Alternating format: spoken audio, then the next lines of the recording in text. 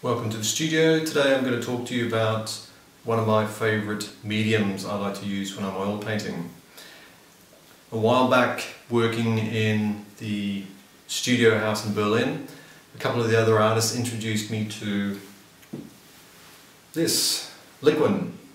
It's basically a modified oil with some sort of petroleum product in it. You can smell it, and I use it with the oils when I'm working thin for my glazing.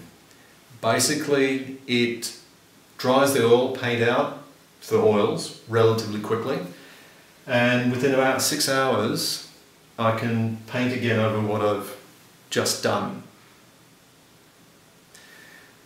There's a couple of versions of it. There's very thick down to very thin. This is the middle range, but when I work with it I brush it out quite thinly and I don't see any of the brush strokes in it. So I use it for my glazing, and I use it for the fine detail and to speed up the drying process.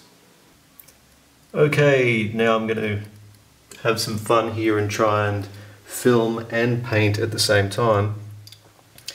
So I only really need a little bit of the Liquin in the paint to actually have any sort of drying effect on it.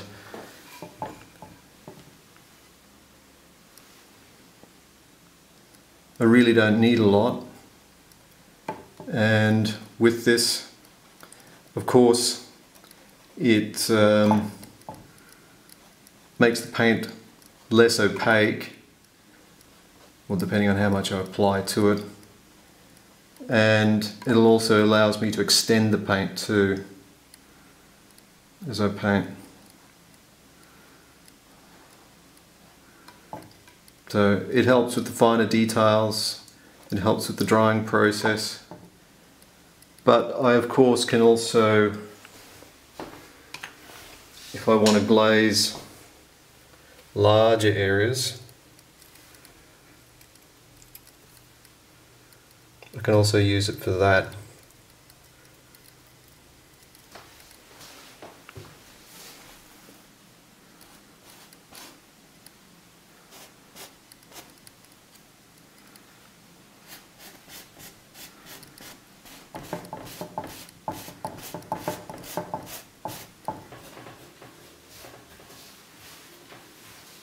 So it really is a very versatile media. I like it a lot.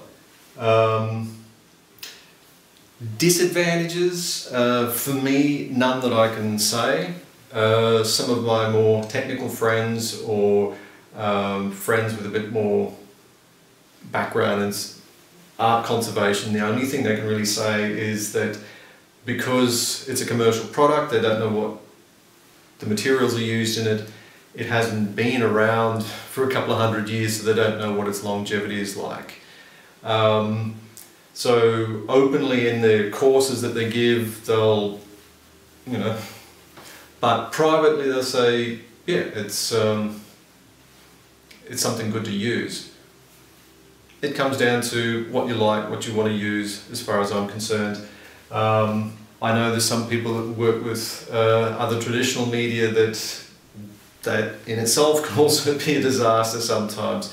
So it really comes down to what you're comfortable with and what effects you can achieve, and whether ultimately you manage to produce what you like. Thanks for joining me.